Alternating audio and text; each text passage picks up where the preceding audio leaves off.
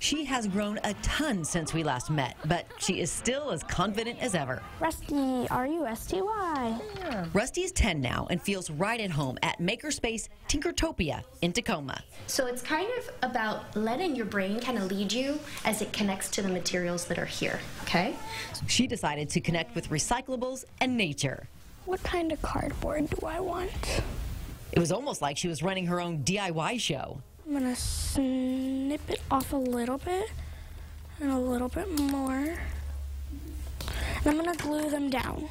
Rusty is naturally artistic. I'm about arts, I'm about coloring and all that. But she also gets excited about some school subjects like her favorite, science. Today in science, we are gonna be building robots with motors that can move. She loves things that move, well, bigger things like horses and dogs and cats, but I do not like worms or bugs.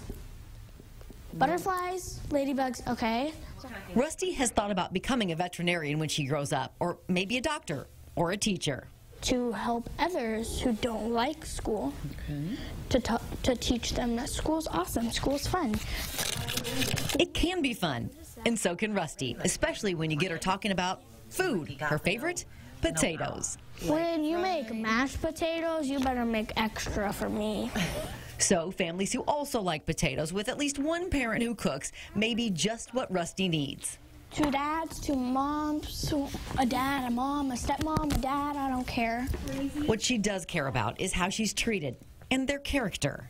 That they're nice, they're easy, that they're not strict, they don't lie, they're honest, they're trustworthy. Rusty thinks she'd like to be a big sister or an only child, but above all, just really wants to be part of a loving family. With Wednesday's Child, I'm Robyn Nance, KXLY 4 News.